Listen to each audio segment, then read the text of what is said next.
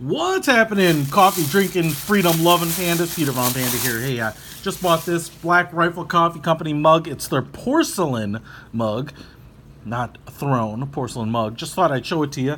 It's actually fairly small. It's typical coffee mug size, but it's kind of an interesting shape. As you can see, the handle is like molded in this flared out top piece here. It has the BRCC logo on the top too. That comes in two different color combinations, black with white printing and white with black printing. So you can kind of get it either way. I was almost tempted by the white. I really like these white coffee mugs, but I thought, I'm going to drink a lot of coffee. Maybe I won't show like staining or something in the black one, but pretty cool. I do like the big print there. And as you can see, bottom it's just like a regular coffee mug, unfinished ring here, but all kind of black. I guess porcelain. Seems pretty nice. Seems pretty robust. It's a pretty heavy mug, despite the fact that it's not that big. Now, my big chubby fingers, I can get 3 of them in here, but some of you might be a 2-finger holder. I think this is more comfortable for me.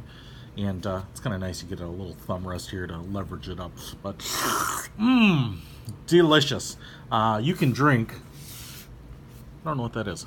You can drink your Freedom coffee in a Black Rifle Coffee Company porcelain mug like this by following the link below. And if you're a first-time customer, I think you'll get 20% off your first order.